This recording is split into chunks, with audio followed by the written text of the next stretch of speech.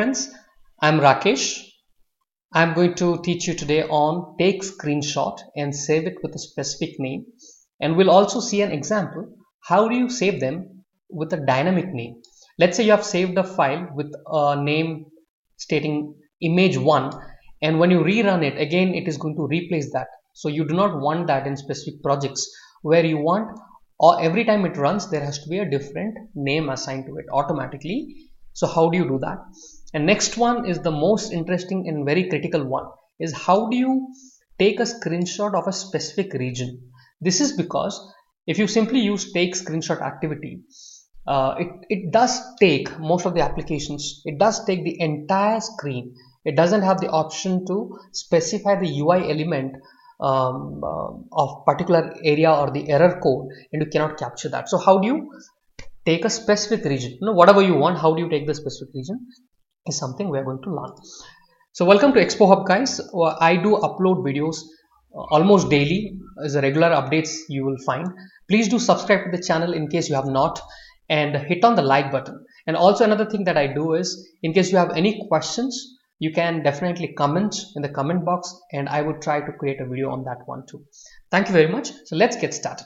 So let me go ahead and delete this activity which I had already created, and also I think, okay, now the very first thing that I'm going to do is I will use an open browser activity. And the reason behind that is, when I open a particular site, if there's an error, how do I capture that error?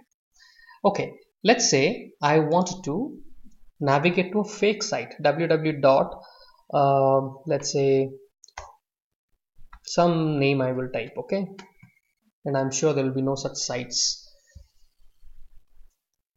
So when I do this and I run this, it is going to open that. So the by default browser, when you open browser activity, is Internet Explorer. You can change it also. So now you can see the Internet Explorer has got an error, right? The page cannot be displayed, and I want to capture that specific error. Okay, what is that error? So in case you wanted to open that in Google Chrome, because most of us may be acquainted with Google Chrome, then go ahead with Google Chrome, or depending on the browser type. Is not something very critical, but again, you can choose your browser type here. Okay, once that is done, the next thing is take screenshot. Simple. And now here I'm not going to indicate the element for the moment, and I will tell that reason. Take screenshot. Here on the right hand side you have output. I'm going to create a output variable. So control plus K, and let me give a name, image test, or test image. Okay, so the variable is created. I wanted to save that.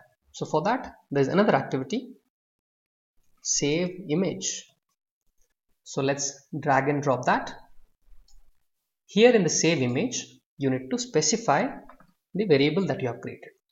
Now one more thing to notice, when you created the variable, if you go to variable panel, so test image will have the Uipath core.image, right? This is the data type. So you can easily find that out in case anywhere you want to create it. Just type Uipath core, you will find the image variable over there. Okay, so once you have defined the image here you need to define the path where it should get saved. So if you do not define any path, it's going to store it within the project folder, with the name you're going to specify. Otherwise, I want it to be stored in a specific location. So you can copy the location you want and paste it within double quotes. Okay, and here you specify the name. So let's say here I'm going to say test image 1 dot, and specify the extension file type .png. So if you see it here, we are covering the first example, take a screenshot and save it with a specific name. Okay, so let me save it and run it. So what would happen? It is going to open the Google Chrome browser, take the screenshot and save it. So if you see it here, it has taken the entire page. So notice this, it is taking the entire page screenshot, and many of the details are not necessary, right? It's taking the entire page. So how do I take a specific region is going to something I'm going to cover. Okay, so this is done.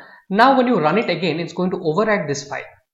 Okay, so I want a dynamic name, which is our second scenario. save it with a dynamic name. So to do that, what I'm going to do it here, I'm going to tweak this area a bit. So this would be my path. So here I'll put a double quote and end it, give it a plus sign, and here just type now dot. So this will take the date and time, now dot toString, because date and time will all the time it is going to change, right? So I will use the format dd ss second. All right, the second at least will change, so we'll have a different name all the time. Okay, so here I'm going to give a plus sign again, and remember to put this one within double quotes. Okay, and then otherwise there will be error, and then here the format, so dot png is the format. So with that I'm done. So let me run it now.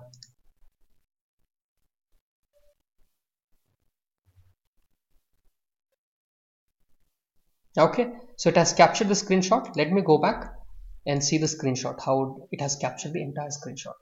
All right guys, so now the main thing is, how do I capture the specific area? Let's say this, only this line I want to capture. How do you do that? Okay, so for that one, go back to Uipath, and here there is let's say I'm going to indicate element inside the browser. Let me use this feature. So when you see this, when I'm selecting, either it's selecting the entire Chrome or it's selecting the entire area, but it's not giving me an option to select only this line, isn't it? So how to do that? All right, so the answer is hit on the F3 key. Okay, function 3 on your keyboard, function 3 or F3 key, and this will give you an opportunity to select the specific area. Okay, so I have selected. So now let me run it.